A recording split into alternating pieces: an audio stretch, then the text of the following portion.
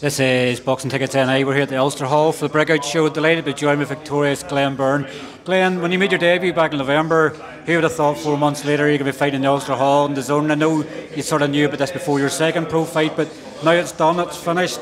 You can stop pinching yourself now. I'm sure you really enjoyed that. Yeah, 100%. I would never imagined this. As I said in an interview during the week, I knew opportunities would come. Never this soon. I thought it would have taken me probably to maybe 8 or 9 fights in, because I'm learning, I'm constantly learning. So I'm grateful for Jay and Butch, JB Promotions, but also Conlan Boxing for giving me the opportunity. This will benefit me. This is as good as anything I can get as early in my career. I guess, when you're going back down to Dublin now and obviously fighting on obviously your brother's shows and stuff again, it's sort of going to go, where's the lights, where's the cameras? Is it sort of going to take you, but you sort of realise sort of that not every show is going to be on dazn now, sort of thing. I guess you never know what the future can hold, but obviously fighting the Ulster Hall, nothing's probably going to compare for that again for a while for you.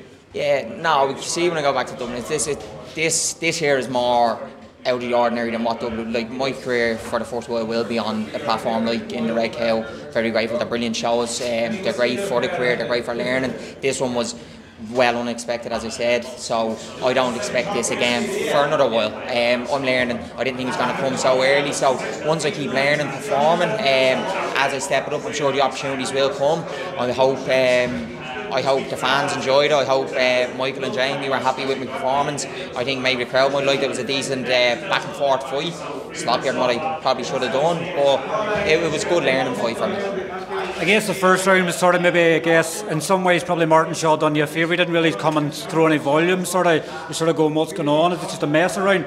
Like, was there stages I'd maybe saying that maybe the 4th and 5th round you maybe blowing a wee bit? Obviously you were doing a lot of stuff on the front foot.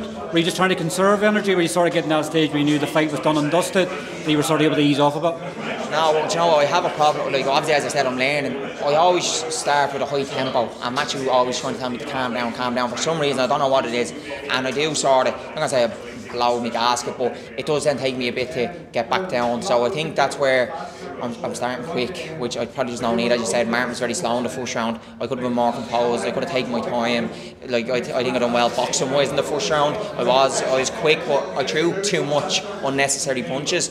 But it's all learning. I will pick that up. I need to learn to be more calm and composed, but it will come. It will come. I guess, there's good moments. Obviously, I think he landed a lovely uppercut in the second, and obviously even in the 6th round he was trying to come back at you a wee bit, and you landed obviously a nice straight right hand as well. Like, you were showing flashy moments.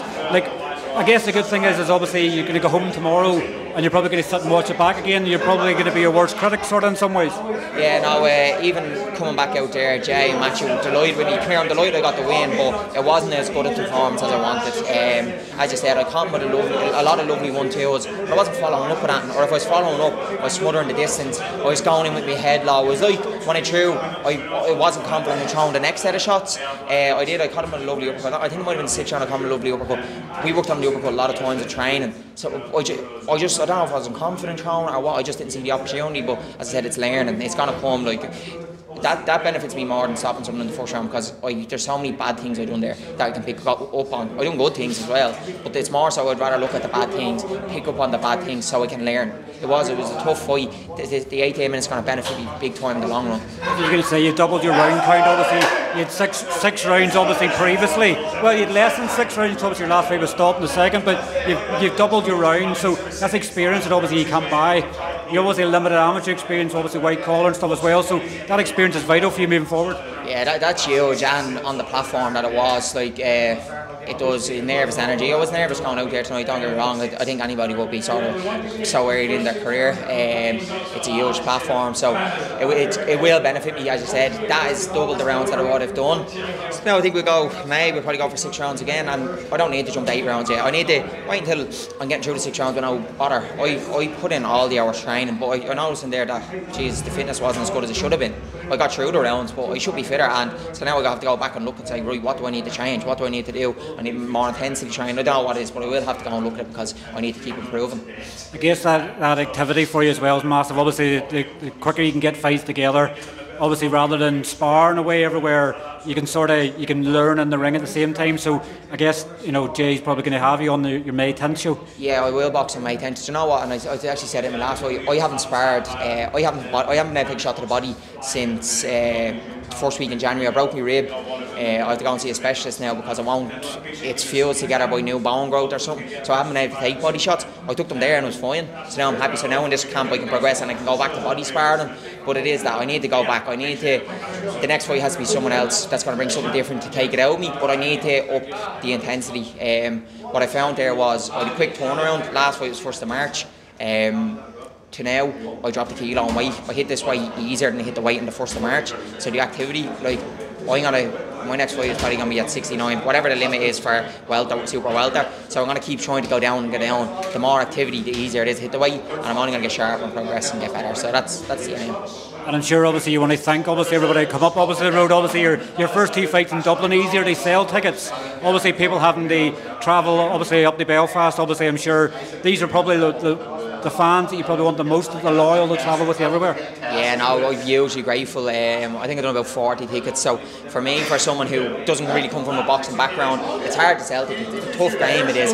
And I have a solid fan base, really good friends, family, people reaching out to me who I've only started to learn to get to know from when I started boxing. They're coming and support me. It's huge, and I'm hoping now that this platform gives me a bigger opportunity and helps me gain more fans, that it does make these nights better. I'm hugely grateful for everybody who did travel up. Same with my sponsors. On the top I have Next Gen, I have Natural Kitchen, Matin Recovery and Transport, Metway, The Lock-In, Ian Coyle Carpentry, Career Vision Recruiters and Tammy. These make these nights possible. You have to put in the work and training, you have to cover medicals, fees, everything. Wes Ham a minibus, he's the one who brought the minibus up with me fans, so I'm grateful for everyone. Everybody who put any time into me or any money into me, I'm hugely grateful for.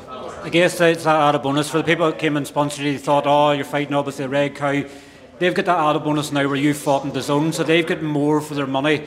You know, if there's obviously anybody out there that's thinking of should a sponsor, the best time to sponsor something at the very start, because you don't know where it can go, and with your brother involved there as well, you don't know what opportunities you're going to get. You could be on a boxer card next, you could be on a Frank Warren show, you just don't know where you could be next. Yeah, but that's like, so when I'm going and asking people to sponsor me, like a lot of people know me around the area, but it's not for boxing. So now it's like I'm saying to sponsor me, they're saying, you weren't boxing last year, it's just, why would I invest money into it, blah, blah, and it's tough. But the people who did invest in me, I'm hugely grateful, and I do everything in my power to get it back to them through support. Like the pub, my local pub, The Lock-In, showed the fight tonight. A lot of people up. Tomorrow I'll travel home. I'm going to go up to say thank you. The same, anybody who does support me, I'll try and give back. And I'm going to try now. When I grow my career, I want to try and help grow them a bit, because they've helped me from the start. As you said, it could be easy for people to try and jump on board now because they've seen a platform that I've performed on, and hopefully now it goes up. I know obviously I'm going to come back down, fight on the shows, which is what I deserve to fight on until I get another opportunity. But people who give me the support this early, I can't thank them enough. Well, listen, thanks very much for your time. Always congratulations on moving to 3-0. You'll look forward to a good feed tomorrow before you get back in the campaign for May the 10th. Yeah, thank you very much for your time, Marty. You're always there, a gent. Thank you very much. Cheers, Glenn. Thank you. Thank you very much, Marty.